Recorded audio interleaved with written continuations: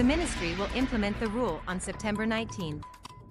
Starting September 19, non-Malaysian work permit holders WPHs in the construction, marine shipyard and process CMP sectors will not be able to enter Singapore if their employers fail to provide proof of acceptable accommodation.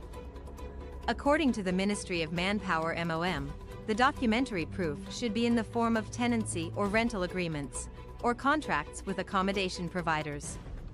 Once the necessary checks are done, we will provide employers the approval to proceed. Onboard center bookings will also be checked to ensure that the workers registered have had their accommodation details verified. The MOM said. MOM said approval can take a week for employers housing their workers in purpose-built dormitories, construction temporary quarters CTQs, temporary occupation license quarters TOLQs, or their dormitories. Employers housing their workers in private residential properties, hotels or hostels can expect the approval process to take around 6 weeks or longer due to additional checks.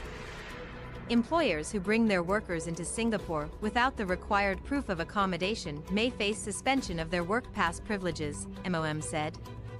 MOM said the number of WPHs in the CMP sectors as of July was already 19% higher than pre-COVID levels. Whilst the government has been working with the industry to increase dormitory bed supply, the ministry said the increased number of WPHs has led to near full occupancy at dormitories and more migrant workers are being housed in non-dormitory accommodation.